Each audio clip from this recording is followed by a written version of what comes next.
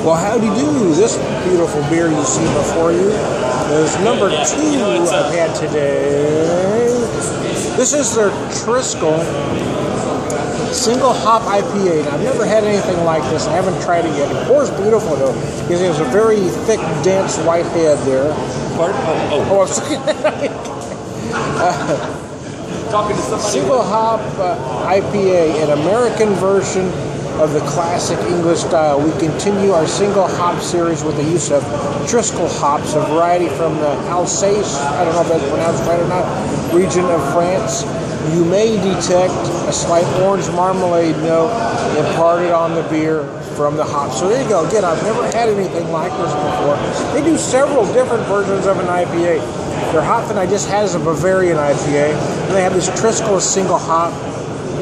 Then they also do a Cascade single hop. So I'll probably try next just out of curiosity. Oh, wow. I was actually detecting a tad bit of orange and hop in the aroma. I'm actually getting a little bit more on this one, along with some other things as well. Again, it pours, that's just a gorgeous color, kind of almost a sunset going on there.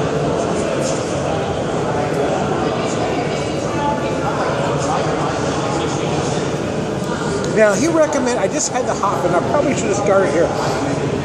He recommended before I drank that to drink a little water, so I did, and I rinsed a little bit. He said it's very delicate. It is. You may not even recognize it as what we've come to accept as an IPA because it's not huge, it's not big, it's in your face. The flavors, however, are absolutely brilliant.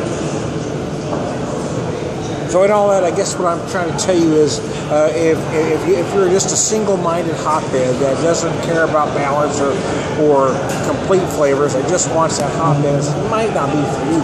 But if you've got a palate for beer, like to try different things, like a nice balanced IPA, this one will do it for you. It gives you a lot of different flavors. You do taste that orange marmalade, as I say in the description.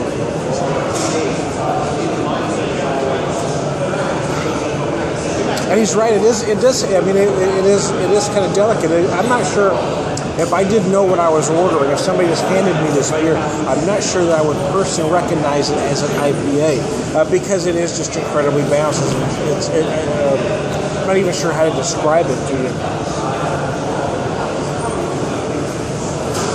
It finishes incredibly clean, incredibly crisp. But you don't get that big hop forward punch at the end as most typical American craft IPAs will give to you. That's what makes it different.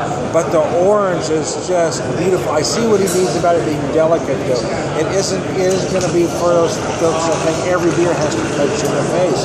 If you've got the taste buds that can really sort things out, this is going to be a beer you can enjoy or will enjoy. Hey, Mike, is this one right?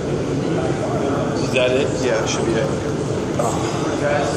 Very nice indeed. I don't want to run long, but I just want to share this with you. This is a very different beer. That's what I like about this place. Most of the beers are German influence, but this is from the Revolution series, which kind of goes a different direction with the beers. I'm a huge fan of Urban Chestnut, and since I was in St. Louis today, I really wanted to come here and check it out. I've had the hop in it, and now the Triskel. I think I'm going to go to the Cascade because I want to see the difference in the hops and in the 2 single hop IPAs. So there you go, man.